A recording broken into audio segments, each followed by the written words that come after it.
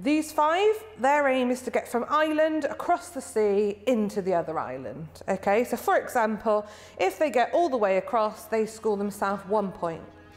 Now, if the guard manages to take their bib, they then swap over.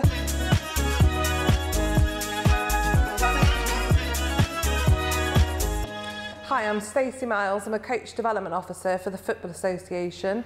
Today we're going to be doing a session on moving with the ball. The idea being we would like the players to be creative, we would like them to excite with the ball. This practice in particular would be suited for 5 to 11, so foundation phase, however, could be adapted for the youth development phase 12 to 16 as well.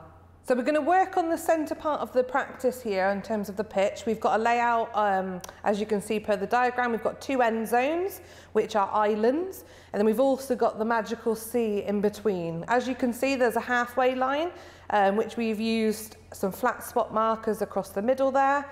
We've got 5 players that will have a bib. The choice that those players get is whether they want to have the bib tucked in at the front, the side, or behind, so like a tail. It's completely their choice. The others are guards. Now these are the sea guards. They are locked in to start in these zones, okay? Now the idea, these 5, their aim is to get from island across the sea into the other island, okay? So for example, if they get all the way across, they score themselves 1 point. Now, if the guard manages to take their bib, they then swap over, so the bib now goes to the other player, who then comes into here, and then we would have, obviously the bib would be with this player, and then they've swapped roles. So as they get across to the other side, if they do that, they get 1 point. What do they do next? That's what the players are going to ask. They've then got the challenge of trying to get back across the other way for more points. We can work this on a time restraint, so you might go, right, we're going to play for 2 minutes, see how many times you can try and get across, try and get past the sea guards that are in the middle here.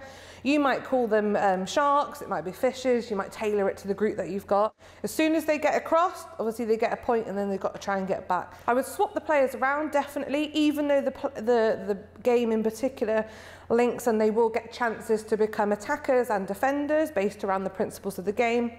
However, within this practice, I'd look to develop it. So in terms of thinking about youth players around their fundamental movement skills, rather than just running straight across for 1 point, which they can still get, I'd like to challenge them to try and hop across on one leg for 10 points. So you might ask them how many points. Why?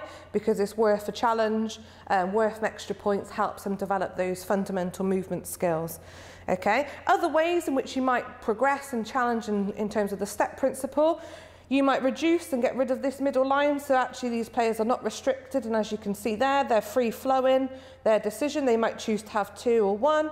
You might also swap one of these players in particular, for example, so you might have more blues than yellows in the middle there, so you might have more guards, sea guards, rather than those in yellow. So it's a directional practice with some, in terms of interference in between, the idea being try to get past the guards in the middle. Okay, then a further progression, of course, you can add the ball. Choice, the players can choose to have the ball in hands or on the floor. This supports them with their motivations, but then also gives them that ownership of what they'd like to have a go within the practice. So if they're holding on to the ball and they get all the way through without getting their ball tagged, they then get a point. However, if they choose to dribble with it on the floor and they dribble across like that, marvellously, that's worth 10 points. The reason being, obviously, ball on the floor is a little bit more challenging. So now they've all individually got a ball each, as you can see. Their choice is ball in hands. Okay, so the bibs they've now put away, they've now got the ball in hands. They've got to run across for 1 point. If the guard tags the ball safely, and I reiterate safely, because we want to help young players with their social skills, then they swap over, simple as that. They become the guard, same as the practice before. But also on this one, if they choose to dribble across, it's worth 10 points. Once they get across, exactly the same process as the game before, where then they're looking to get back across to this side. Further progressions, you might add more guards, the same as before. You might then choose to ask them to try and do a skill as they get across, see how close they can get to the defenders without losing their ball. You might have, for example, if the defender wins the ball, they might have to get it to the middle line before they can score, etc. So complete variations, and that's the first part of the practice. Now for part 2 of the practice, linking to moving with the ball, the aim of trying to get past defenders. So all we're going to do is on the end zone where the islands were, we're just going to add some small goals. If you don't have goals, you can use end zones, you might use target players, but in this case, we're going to use some goals. As you can see, we've still got our halfway line from flat spots, and we have our 2 end zones. Within this, we are also now going to have a goalkeeper on each side.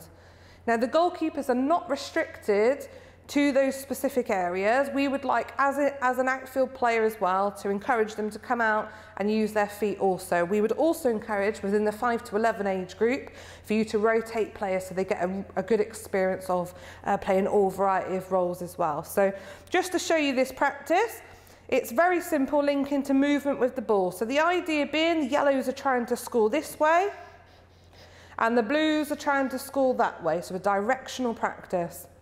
Now, to score a goal, the only restriction I'm going to put on is that the team, for example, so the yellows are going this way, the yellows, you have to be in this end zone before you can score. Okay, now, the halfway line here is really important. So, if you have 2 yellows in their half when you score, it's worth 2 goals.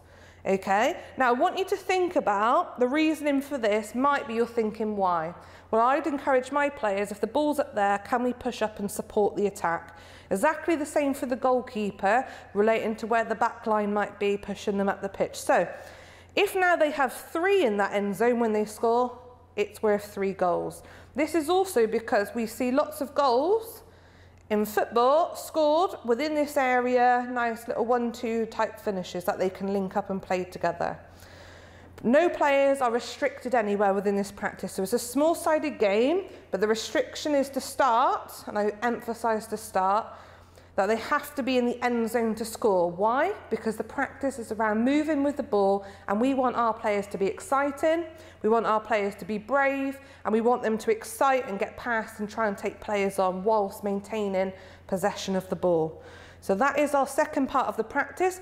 Now, I know what you're thinking. How might you change this? You can, obviously, you might emphasise the end zones are worth more. So say the yellows score from here. That's worth, oh, the keeper saved that one. We better be careful there. If they score from 1 there, it's worth 1, and the end zone might be worth more points, for example. Really important foundation phase to consider. Opportunities where little half-time team talks, where they can get in and have those conversations about how the game's going, and as a team, what they can improve on together.